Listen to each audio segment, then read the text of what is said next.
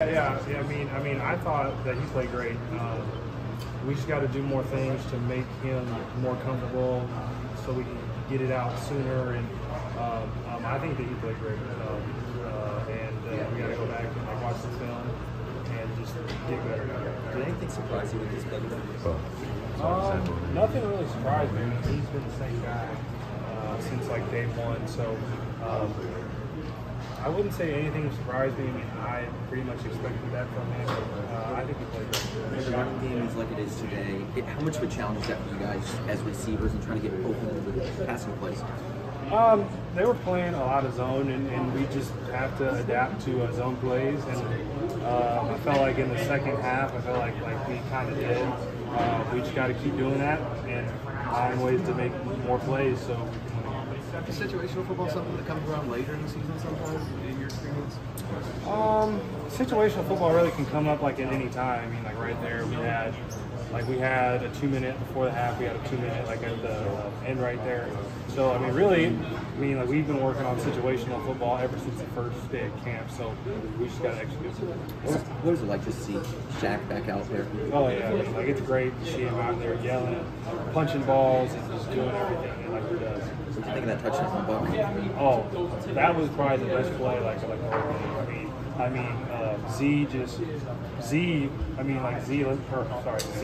made the most heads-up play, punched it out. Buck scoops it, jogging slow as heck, but still scores. So it was great.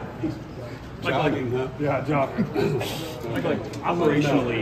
Operationally today, just how did Anthony kind of handle all the play calls and the getting in and out of the huddle and stuff like that? Yeah. He did great. I felt like he was solid all day, and nothing really rattled him. And he was just the same guy from play 1 to play 60 or whatever we were playing today. So I'm really proud of that and excited to see us trend upwards.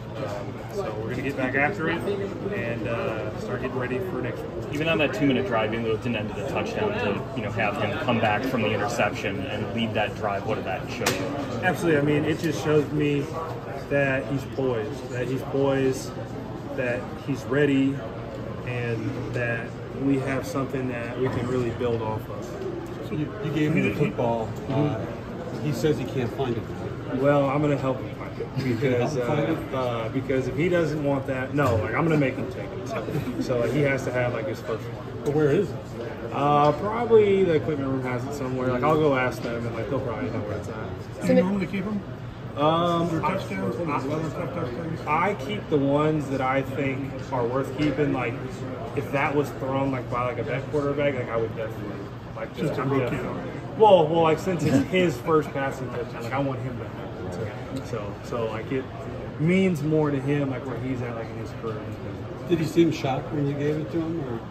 No, he was so hyped up about the touchdown. I handed it to him, and he just kind of grabbed it. I feel like he didn't realize that he actually had the ball in his mouth. What made that? It sounds like he didn't play like a rookie. You didn't think, well, this is a rookie. You didn't get impressions. No, he was poised from play 1 to play 65 or whatever. I had to check but something like that, right? So I'm just proud of the way that he fought today.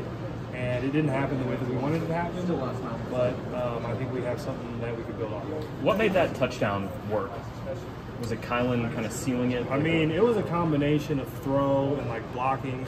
There's nothing really that you could have put anybody in there and they probably score that pass. So, they blocked their butts off, and it was a great call, it was a great throw, and I was just lucky that I was the one that got the finish. Do you take some pride though in being a yak guy?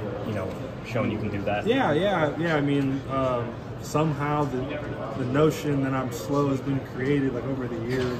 I don't know where it came from, but maybe for my own friends jumping around too much because I'm a bigger guy. So I guess bigger guys are deemed as slow, but it's good to prove that I got a little bit of speed.